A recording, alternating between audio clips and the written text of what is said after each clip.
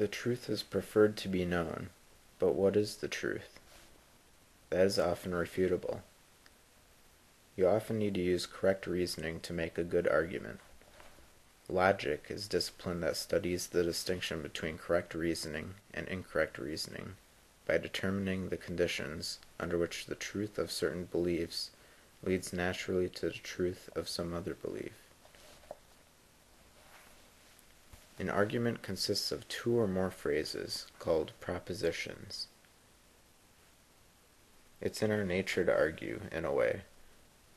Propositions are typically declarative and can be true or false.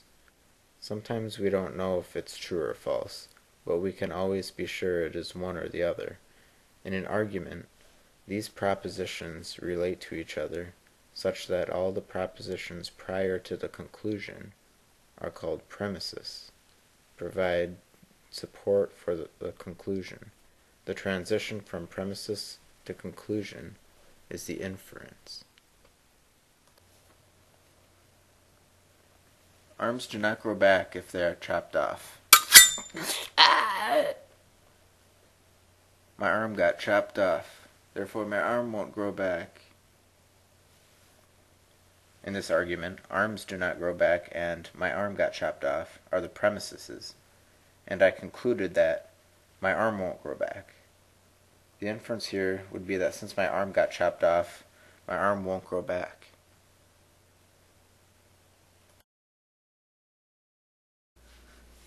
A good argument must be consistent, which means none of the premises contradict another. Another valuable property is soundness.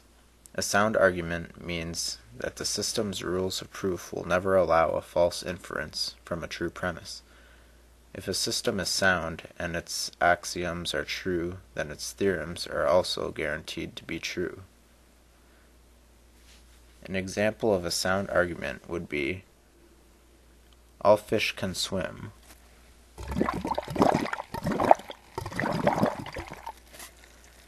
All sharks are fish. Thus all sharks can swim.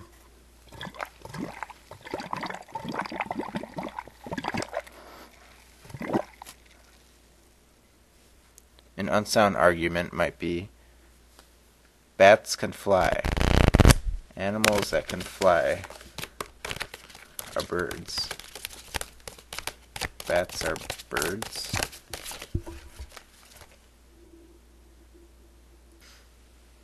A good argument to have is a deductive argument. An argument is said to be deductive if the truth of its premises guarantees the truth of its conclusion. Deductive arguments hold a very high standard of correctness. This is a rock-solid way of making a point. A deductive argument succeeds if its premises provide absolute support for its conclusion. To legally drive, you need a driver's license. I legally drove from work to the bar.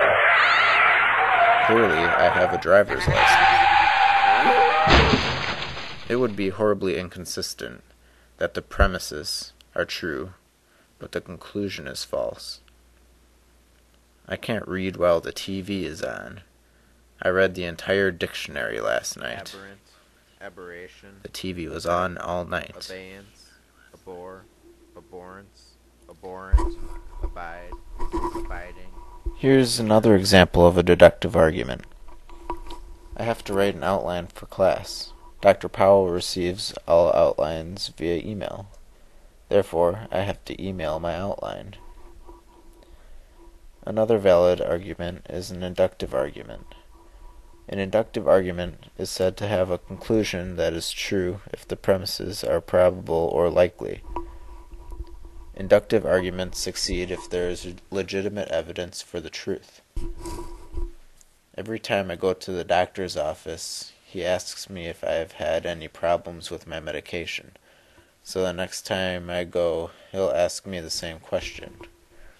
No inductive argument is either absolutely perfect or entirely useless. Another example of an inductive argument would be something like, my pet salmon number 1 jumped out of its tank and died from lack of water. Pet salmon number 2 also jumped out of its tank and died. And my next pet salmon is probably going to jump out of its tank and die, sadly. I can't seem to keep my salmon in the tank. Reductio ad absurdum literally means reduced to absurdity. Proof by contradiction is what some may call it. You can look closely at an idea and find some way to make it contradictory. We use this device whenever, instead of arguing that a position is untrue, we examine what would follow if it were correct, in order to derive unacceptable results. According to Plato, Zeno was the first philosopher to employ it.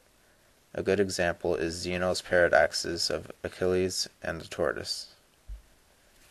In a race between Achilles and the tortoise, Achilles allows the tortoise a head start of, let's say, 10 meters. When Achilles reaches the 10-meter mark, there is a problem.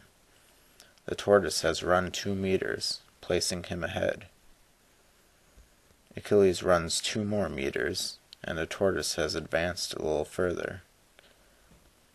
Achilles cannot catch up because when he reached the spot that the tortoise was at, the tortoise has advanced further. It is impossible for Achilles to catch up to the tortoise. Achilles cannot possibly get further than the tortoise when he aims for the spot the tortoise was at, because once he gets there, the tortoise has always been moving, so it has moved further than that spot. Another paradox takes place on a track. Achilles has to first reach the half point before he can finish the race. Once he reaches that point, he has to reach the new halfway point between where he is now and the end of the race.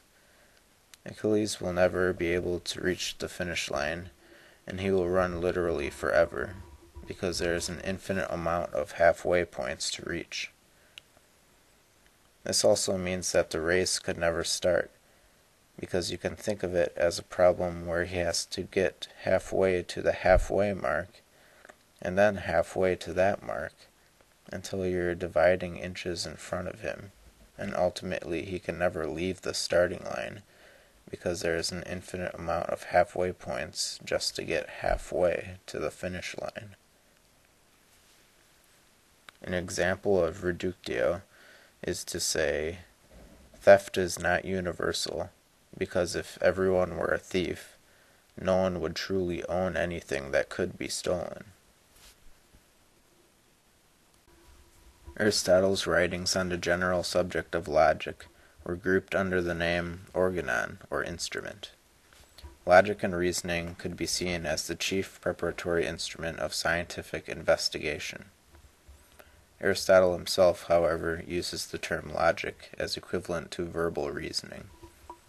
The categories of Aristotle are classifications of individual words, as opposed to propositions, and include the following 10: substance, quantity, quality, relation, place, time, situation, condition, action, and passion.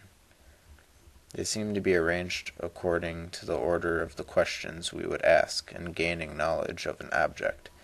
For example, we ask first what a thing is, then how great it is, next of what kind it is. Substance is always regarded as the most important of these. Substances are further divided into first and second. First substances are individual objects. Second substances are the species in which first substances are individuals in here. Nagarjuna claimed that reality can never be demonstrated by words. He uses an example with fuel and fire. When adding fuel to the fire, at which exact point will the fuel stop being fuel and become fire? There are many logical points